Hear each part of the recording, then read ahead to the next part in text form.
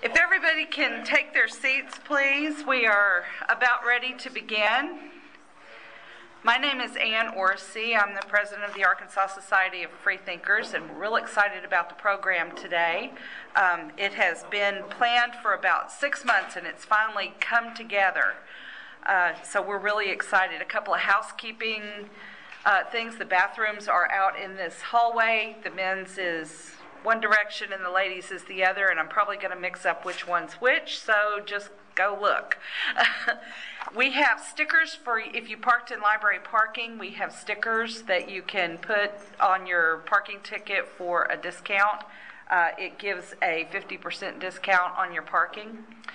And there is some swag that our speaker has brought, and Byrne is over there managing the table for us, and we appreciate the swag and the manning of the table. Brian Shank is one of our board members, and he is the person who is really responsible for our speaker being here today. I'm going to let Brian introduce our speaker. Thank you, everyone, for being here. Brian? Thank you. Good afternoon, everyone. And thank you for attending the Salon of the Mind presentation. Salon of the Mind explores topics related to science, culture, current events. And the topic of our presentation today is going to be election and reform. And more specifically, it's an area that's usually referred to as social choice theory, which is a branch of economics, interestingly. We are very pleased to have this topic presented by Kirsten Elliott, a native of Sherwood, Arkansas. She is a nonprofit professional with experience raising funds for a variety of causes, including childhood literacy, raptor conservation, and voting reform. She currently serves as the Director of Philanthropy for the Center for Election Science, a national, nonprofit, nonpartisan organization dedicated to studying and advancing better voting methods. Kirsten Elliott holds a Master of Public Policy from the University of Utah and Bachelor's of Arts degrees in Political Science and Mass Communication from the University of Arkansas at Little Rock. Today, she will be explaining the very flawed nature and dysfunction of most all of our elections and giving us advice on how to fix it. And thus the title of her talk, Fixing Our Broken Ballot Box. Now, personally, I really love the organization, the Center for Election Science, and what Kirsten and her colleagues are doing. I'm a huge proponent of what they're doing. And it's my opinion that what they're advocating is probably one of the most beneficial things and most empowering things you can do for the voter of any change you could make to our elections. So with that, please give your full attention to Kirsten Elliott and welcome her to the podium. Kirsten Elliott.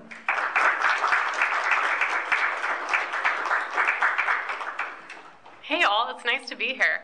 Thanks Brian for the warm welcome. Ann mentioned, I've been planning this for about 6 months. Brian's one of our longtime supporters at the Center for Election Science, and I was really excited when he invited me to come speak. And then I was living in Salt Lake City at the time, but I'm from here. And then my boyfriend at the time proposed and decided he was going to the University of Arkansas at Fayetteville for law school. So we had a wedding and a move to plan. So we settled here about a month ago. And so I am really appreciative to the Society of Freethinkers for having me and also for being really flexible with the timing.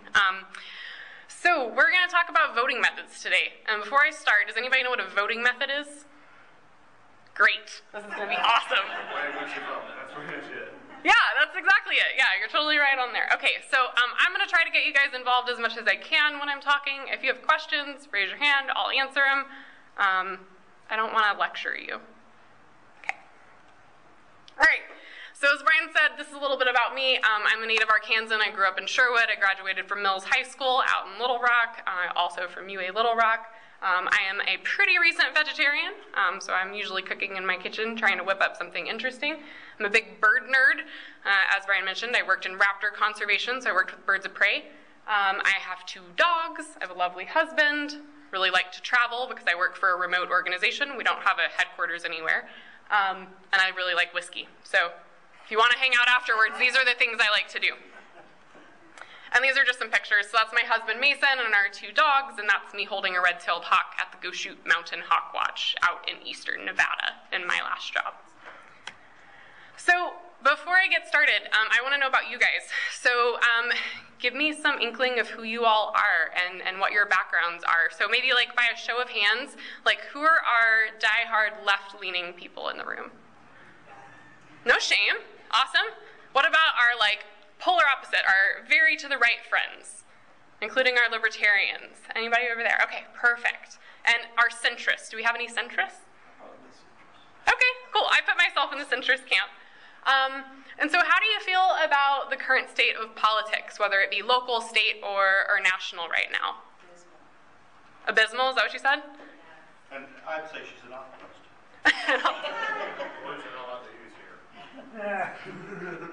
Well, without using those words, okay, what about policies? Are there policies that you feel like people are ignoring? Tell me some policies. Gun control. Gun control? Climate change. Climate change? Anybody else? Healthcare. Healthcare? Government corruption. Government corruption? Education. Education? Separation of church and state. I came from Utah, guys. We're basically a theocracy out there. I feel you. Campaign finance. Campaign finance. Woo! Yeah, we're getting into all sorts of nitty-gritty stuff. Bill of Rights. Okay, these are all really interesting topic areas. Show of hands, do you feel like we're making progress on these issues? Yes? No? You can show your hand for that one too? Okay, cool. So you may have noticed in the description of this talk that I picked a few things that I thought were compelling, and so I've got some representative images here. So healthcare, climate change, and immigration are 3 issues that if you look at the Pew Research, the majority of Americans agree upon these issues, that there are real problems and we need to be doing something. So about 62% of Americans agree that immigrants are adding to our country rather than burdening it. About that many people think that climate change is real and we're not doing enough to solve climate change or at least reduce its impact. And even more Americans agree that healthcare costs are skyrocketing out of control and we need to do something to fix it. This is my image of everyone who's doing things to fix it. And I get that's a bit overblown. I know there are local politicians here and national politicians that really are trying to work on these issues, but we're not getting anywhere. And that's really causing some problems for us as voters. So 17% of Americans approve of the job Congress is doing. I want to do a show of hands and just see how many people in this room think Congress is doing a good job. Great. That's what I thought. You're all here, right? 91% of Americans think our country is politically divided. And 61% of Americans don't feel represented by either the Democratic or the Republican Party. And so you guys throw out a lot of issues that could be impacting this, right?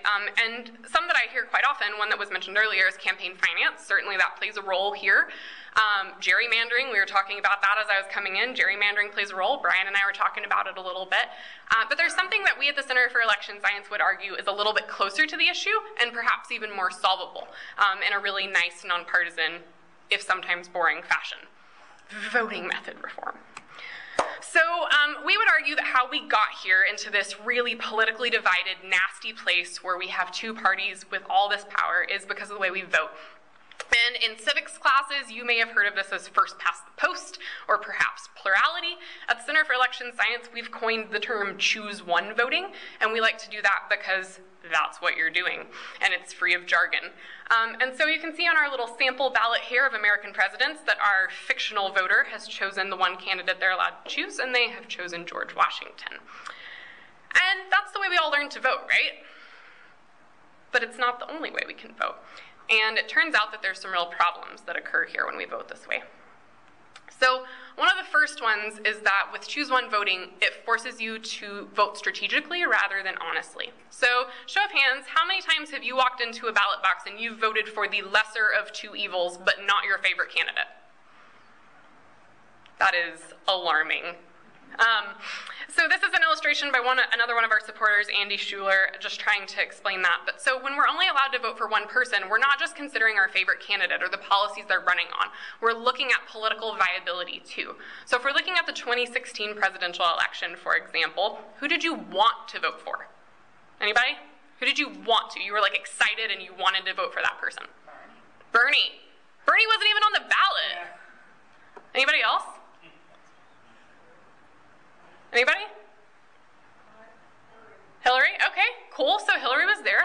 great. Maybe you were a Stein supporter. Do we have any Gary Johnson supporters? Gary Johnson? Okay, cool. But we often hear that that's throwing away our vote, or that we're not going to have an impact on the election, and that's us considering that political viability. Another problem that occurs when we have choose one voting is we have a lot of this mudslinging, right? So when you have to choose one candidate, it's really easy for it to become an us versus them conversation. And if I want to campaign against Brian, let's say, I can say, don't vote for Brian. Brian is a crazy libertarian, and he's going to ruin our world. Have I talked about any policy issues? Do you know what I care about? Do you know how I'm going to fix your country? Doesn't matter.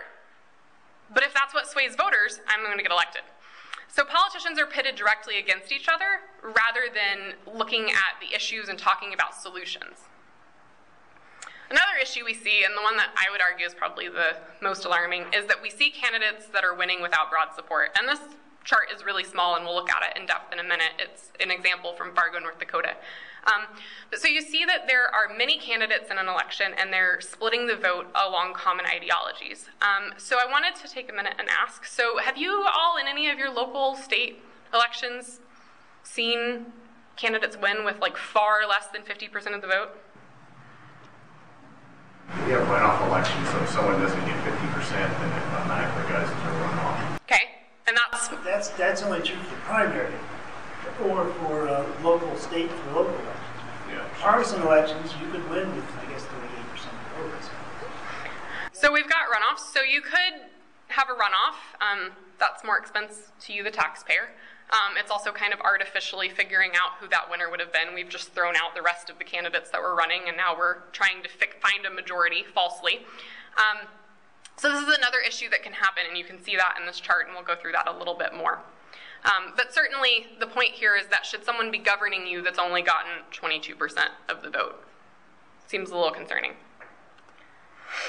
And then there's this other idea that our choose one voting method just reinforces this duopoly of Republican versus Democrat, conservative versus liberal. And there's no real room for new ideas or new candidates to flourish. And so when we're talking about that, have you ever gone to vote for a third-party candidate or an independent candidate, or even said that you were interested in it, and someone said, you're throwing away your vote, stop it? Or you're going to elect Hillary, stop it? Or Trump, right? We've all been there. And so this is another issue that occurs here. So I mentioned earlier that this is not the only way we can vote. We're taught this way in school, that this is how we vote. You go and you select one person. But it turns out that there are a lot of really nerdy people out there that have been looking at different ways of voting for years. And we could spend like weeks in here talking about all of them and their pros and cons. But thankfully, that's something that my organization already did. And so we have a preferred method, and it's called approval voting.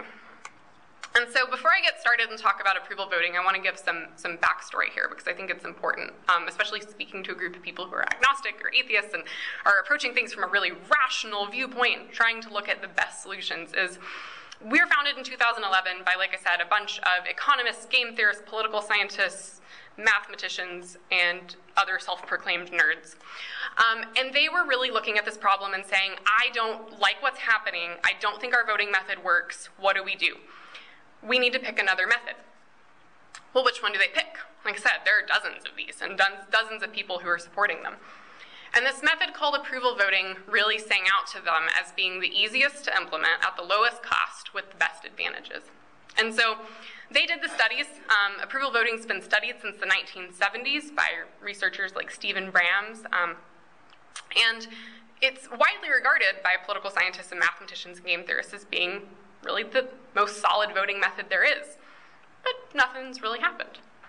So this is what approval voting looks like. Again, our fictional voter has walked into the ballot box, and they are being asked to select the winner. And they have now selected George Washington, Abraham Lincoln, and Teddy Roosevelt.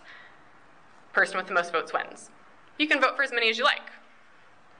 Okay, I see some people who are looking at this with differing faces right now, so I want to pause and say, what say you? What do you think of this? Yeah? One problem I see is that it seems like a very small segment of the populism may be the ones that swing it and make the difference. Everybody, let's say, everybody likes Washington, everybody likes Lincoln, and, everybody, but a few like Teddy, and, they may or may not also vote But you know, if George Washington gets 95% of the votes and Abe Lincoln gets 94%, it's basically just 1% of the population who's decided that Washington will take the office. So what I would argue for you there is that we're still seeing a really broad base of support, right? And so this is one of the common complaints about approval voting, and I would be remiss if I didn't talk about these because we talk about them really widely on our website, and we think it's important to be transparent about its weaknesses. And so one of the weaknesses certainly is that you may not get your favorite every time. I have a volunteer who likes to talk about if you were going to a barbecue and you were deciding to take a pie. Think about your favorite pie. What would you take? But you know what everybody loves? Apple pie. So like you're pretty safe if you choose apple pie. So certainly George Washington might not have been might have won out the election, right? Because he was the most palatable to everyone, even if he wasn't the most favorite candidate. Does that make sense? Okay. Let it sink in. I know, it's different. It's weird. I thought that too. Okay, so approval voting. So like I said, it's a really simple change, but it has a lot of impact, and there's some reasons that we like it. And so the first reason is that you can always support the candidate that you like the most without being forced to think about that political viability situation. So if you vote for, let's say in the 2016 election, if you could have voted for Bernie Sanders and Hillary Clinton, you're not going to cause vote splitting, right? There's no way that you can cause vote splitting. You're able to vote for both. You don't have to choose one or the other. So that's a really nice feature of it. Another thing we like is it allows you to fully express your opinions on the ballot box. So I like the ice cream example because who doesn't like to pick lots of flavors of ice cream when they go into the shop? Like if you get 3 scoops, do you want to just get vanilla or do you want to get like vanilla, chocolate, and strawberry? So you can support the candidates that express opinions along a variety of issues. And so I think the Green Party is a really good example here. The Green Party is known for its strong environmental issues, but often people feel like it's lacking in covering other policy issues perhaps. You can vote for the Green Party and say, this is an issue area that I really care about, but I'm also going to vote for a Democrat because they cover the bases in other policy areas that the Green Party might not be addressing. And as we're allowing more of these ideas to get out there, we don't have to worry that if we vote for a third party or an independent candidate that they're going to spoil the election for a mainstream candidate or they're going to cause vote splitting. We also see that candidates are more encouraged to run, which means you as the voter get more choice when you walk into the ballot box. You're not just getting the most palatable person that the Republican Party or the Democratic Party chose to put on the ballot. You're getting the people that are excited about running because you keep showing your support for them. And that means that we're going to see candidates that are showing more representative views of the electorate. And, as we talked about earlier, this back and forth causes us to talk a lot more about mudslinging and about personal characteristics instead of real solutions. So with approval voting, candidates have to win your vote. And when they have to win your vote, they have to talk more about those policy solutions. Does any government actually use approval voting now? That's a really good question. Yes, they do. So Fargo is our case study here.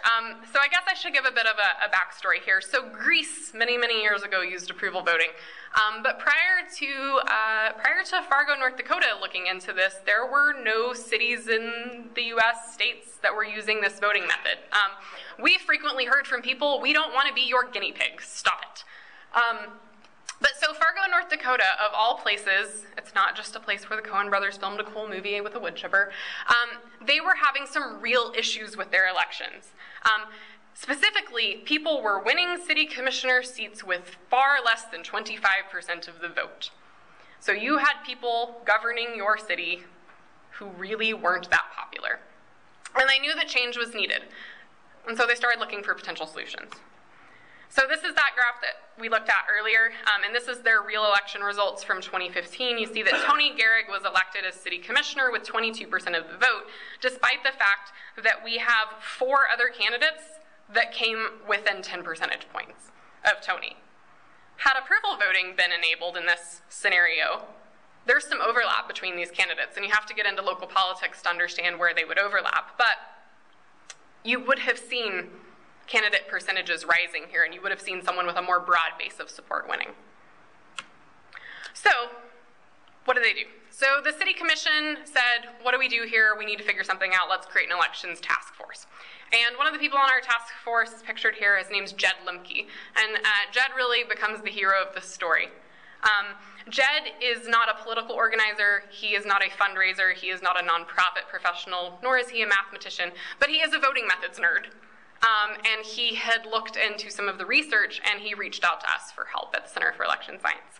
And being the scientific organization that we are, and the fact that we don't want to push things on communities, we said, well, let's look at your election results. Let's see what's happening here, and let's see what you need. We like approval voting, but it may not fit your circumstances. Well, it did, it turns out, after looking at the election results. And so Jed took that research back to the task force, and they recommended approval voting to the city. As with many things in politics, nothing happened. And that kind of makes sense, right? Why would an elected official who's winning with 22% of the vote want to fight harder for your support when they can get elected on such a small margin? But Jed, again, I mentioned, is the hero, and with all good heroes, he wouldn't give up. And he built what we affectionately called an approval voting army. And that was just a team of other passionate Fargoans who were really upset that their elections weren't working for them, that Jed and the task force had looked for unbiased opinions on what to do here, and that the city had ignored it. And so they decided to put it up on the ballot. This is just a collection of photos of some of our supporters, including our youngest one down there. I think she's like 8. She's the daughter of one of the volunteers, and she canvassed just as hard as anybody else in the North Dakota fall and winter. And so what we found when we were in Fargo was that, much like many of the people in this room that I'm speaking to right now, nobody had heard of voting methods, and nobody knew that there were any other solutions, and they certainly hadn't heard of approval voting. But once we started explaining it, and they were able to ask some questions and understand what it would do for their community, that we would start seeing people that were elected with a greater percentage of the vote, that we would have less of these negative campaign tactics, and that we would be able to get people talking about real policy solutions, people were really excited. And they won. 63.5% of voters voted in favor of Issue 1 last November in Fargo, North Dakota. I realize that it's 120,000 people that are so far away from Little Rock, Arkansas, that it really doesn't seem relevant in some cases. But I share it because, number one, to Anne's point, this is the only city in the country that's adopted approval voting. But also because our organization had been around since 2011, and we were really trying to talk about this. Brian and I had lunch before we came here, and Brian said, I just keep trying to talk to people about approval voting, but it's not interesting, you know? And I understand that. There are a lot of big issues, whether you care about immigration and the kids that are on the border that are being detained, whether you care about rising sea levels, whether you care about tax reform. It's really hard to care about something like this, but it's quite tied to all of those issues, because who we elect makes those decisions. And what we found when we talked to people was that they really did support it once they heard about it. So here I am today talking to all of you, and we're a little bit closer this time now than Fargo, North Dakota. So we really had not slept off the election woes before we got a call from some people in St. Louis, Missouri, who said, our elections are not going very well. In just the last 8 years in St. Louis City's elections, they have seen 5 elections where the winner was selected with less than 39% of the vote. It is a lot of vote splitting that's happening, primarily in the Democratic Party, oftentimes along racial lines. It's really not helping that community make better decisions for themselves. And they had been looking at voting method reform. They were looking at ranked choice voting. Some of you may have heard of that. Maine has adopted it. It's another way to get around this choose one voting method. But it was going to cost the city about $3 million to be able to implement that. And so they said, well, approval looks like a good option as well. So we at the Center for Election Science are helping them. And we look at what communities need. And so in St. Louis, we're working on this approval voting idea, that instead of it just being straight approval voting, it's with a nonpartisan open primary with the top 2 finishers going to the general election.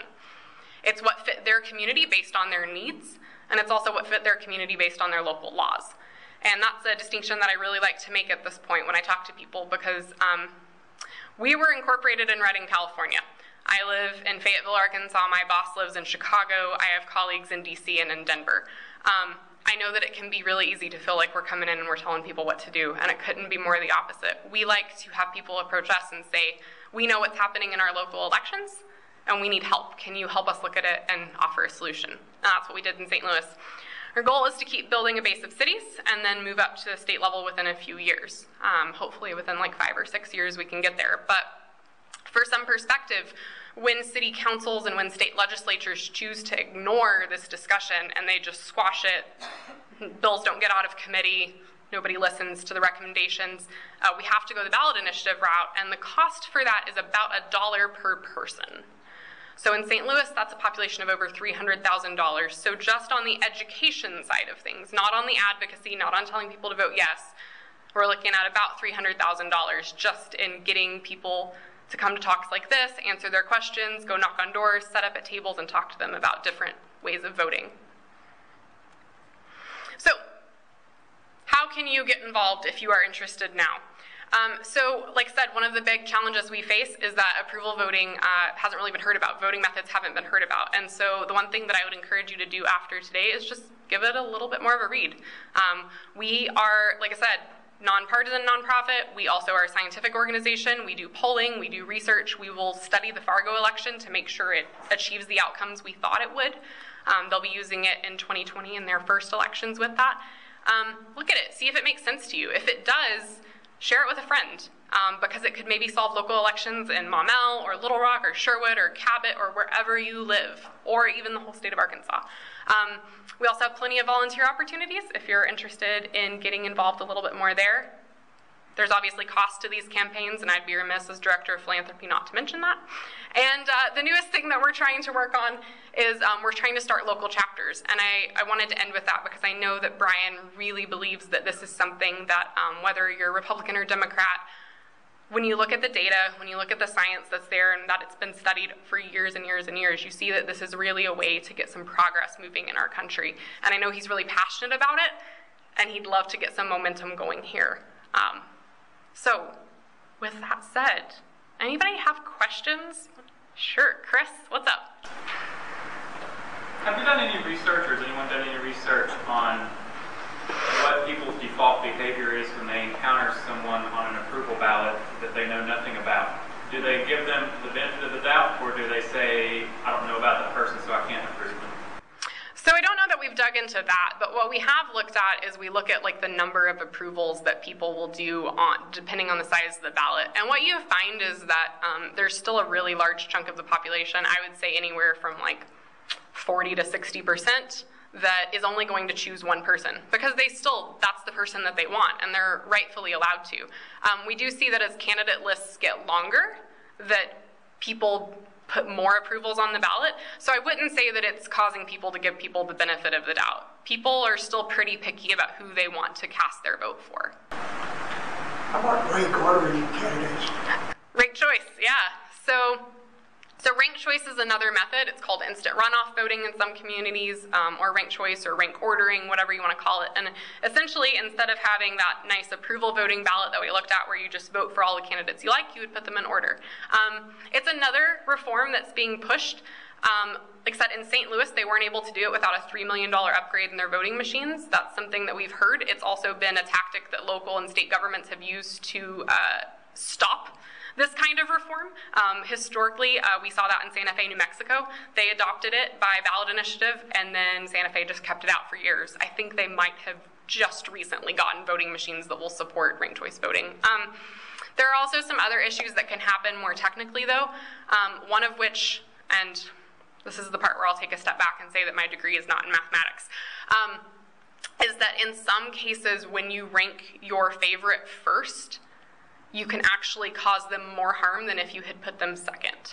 And it's just the way that the ballots are moved around in ranked choice voting. Because what you're doing is once your favorite is eliminated because they didn't get enough votes, then they're shifting your ballot to your second favorite. It's called the monotonicity criterion. If anyone wants to look up more about it, it's on our website.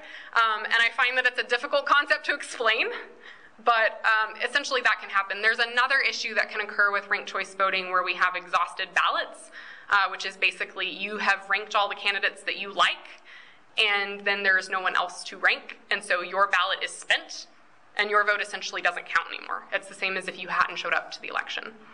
So for those reasons and the added complexity, we find that approval is a bit better. I do find that sometimes people want more nuance, and that's perfectly fine. And there are some other more nuanced methods that just require more advanced voting machines, more advanced math, and more money to run campaigns. And so that's a little less interesting. What's your name? D.D. Moore. So would this eliminate primaries? People would vote for any party and there would no longer be permanency? That's a good question. We get that a lot. So it could or it couldn't is the answer. It really depends on what voters want and how it works. So in Fargo, it's being used in their general election for their city council. And so there's not like a partisan nature to that to begin with. In St. Louis, we're looking at this for their partisan primaries because of state laws and also because of the unique situation they're facing. So it certainly could. You could use it in a primary, you could use it in a primary and also use it in the general, or you could use it in any arrangement of those choices. So therefore you could actually not have a primary at all, and the candidates would have some qualifying process, petitions. Yeah, you could. And then anybody votes for anybody? Yes. So in St. Louis, that's the way it'll work if it's implemented, is it'll be a nonpartisan open primary with the top two finishers going to the general election. Yeah. I would like to comment, I would like to suggest the possibility that if we didn't force voters to pick one candidate on a ballot, primaries may never have come into existence in the first place. That vote splitting problem is kind of what made primaries necessary in kind of an indirect fashion. It may be hard to explain that, but that's my belief. So eventually I would like to see, personally, I'd like to see primaries abolished entirely. Horrible. I don't know. We'll see. Yeah. I would comment on a few things. I don't know about the other places you've been, but I'm pretty sure most of the cities here, the Chamber of Commerce, the Municipal League, and the powers that be will fight against this on every level. And they usually win. Right now what they're doing is they have special elections where they get 5 to 6% of the voter population turn out to pass multi-million-dollar tax increases, usually for what we call quality of life or economic development pet projects like water parks and of course police and fire, which they deliberately neglect, so they can put it both on the ballot and add them together.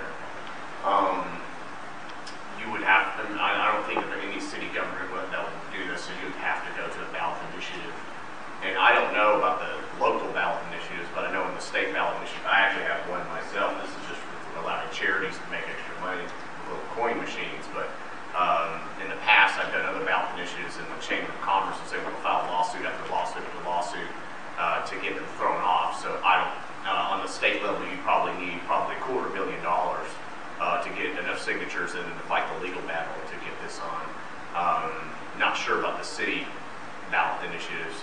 But yeah, that'd be one thing to talk about is how to try to actually implement this. Because most of the Democrat Party, even though they're under a massive corruption scandal, are still going to be in power. And most of the Republican parties, like I said, bought off by the Chamber of Commerce, the big hospital, the Municipal League. And so they're going to both fight against you. And I wanted to make a comment about that. In Maine, that's exactly what happened apparently in the state of Maine for the ranked choice voting, which I don't know if people know. The state of Maine implemented ranked choice voting as an alternative instead of approval, unfortunately. But they don't use for mayor elections simple vote for one anymore. They use ranked choice voting. They just implemented this last year, and they had to push it over the heads of their state legislature to get it enacted. And they went to a lot of trouble to do that, lawsuits and everything else. But then for some strange reason, the legislature decided they liked the idea, and they just within the last few weeks implemented ranked choice voting for presidential elections. So the legislature did that on their own, and I don't understand why that happened. Sometimes you get the legislature, the state legislature to actually do that. So we may see how that goes. And interestingly enough, in the history of voting methods, the closest anybody's ever come in the state to implementing it was in North Dakota at the state legislature level in the 70s. They considered approval voting, and then I think it died in committee. was part of what happened there. Have to consult a history book on approval voting there. But I think you raise a really valid concern there, right? Which is that there is not an incentive, you're right, for people in power to make their elections more competitive. And so we often do have to go the ballot initiative route. But I think there's a lot that you can do as a voter to try to inhibit that. And so I think, you know, if you're interested in this, and like especially locally, and you wanted to work with Brian, so we have a whole election advocacy toolkit on our website. It has language if you want to implement approval voting in your local organization. So if the Society of Freethinkers wanted to elect their board members this way, can totally help you out. With your city council or at the state legislature level, we have that language available. We also have a letter to the editor template that you can write. We've seen a lot of success there with that starting to build some momentum. And then just contact your local legislators. I know Brian worked really, really hard to get some local legislators to come today. I am a little out of the loop on Arkansas politics, but I don't recognize anybody in here as a legislator, but maybe I missed that, and if I did, my sincere apologies. So I think there is a lot that we can do here to try to work on that, but it is a little bit of an uphill battle. I am proud to say that in North Dakota we did have support from the Libertarians, from the Democratic Socialists, from the Democrats, from the Republicans. As a nonpartisan nonprofit, we're not really interested in going into a community and just working with one party, because you end up with a situation like Maine where it did get labeled this left-leaning scam when it really wasn't. Yeah. So what are the barriers with, you know, the state and federal constitutions and laws? Like, do they just generally say there shall be a vote, or do they go into really specifics about the definition of an election and how it has to be? Like, is it spelled out anywhere that it has to be, you know, single choice voting? It's pretty specific, and it varies wildly. So in St. Louis, the reason that we're doing a nonpartisan open primary with a top 2 finisher is because in Missouri, the state constitution reads such that you can only vote for as many people in the general election as there are seats to fill. So if there's only 1 seat to fill, you get 1 vote, which means instant runoff voting, approval voting, score, star, any of the methods that you would look at, anything other than this choose one method would be illegal. Texas has its own set of rules, and Texas's constitution actually makes it completely impossible for us to work there currently. And so for us to do that, we'll be looking at a change of the state constitution, which is a really big endeavor for an organization that has only had funding for about 1.5 years. So won't be in Texas anytime soon, unfortunately. I did not consult Arkansas state laws before coming here. I probably should have. We do have an attorney in Los Angeles who's working on compiling a complete list of that for us. Kristen, thank you so much. Thanks so much, Kristen, yeah. I'm sorry. Thanks again to everybody who came. I'm sure that Kirsten's going to be here if you have other questions or want to talk with her one-on-one and dialogue about any of this. And of course, Brian's here and he's up on this subject too. Once again, we have stickers for your parking ticket. If you parked in the library parking, we can get you 50% off with one of these stickers. And other than that, thank you for coming.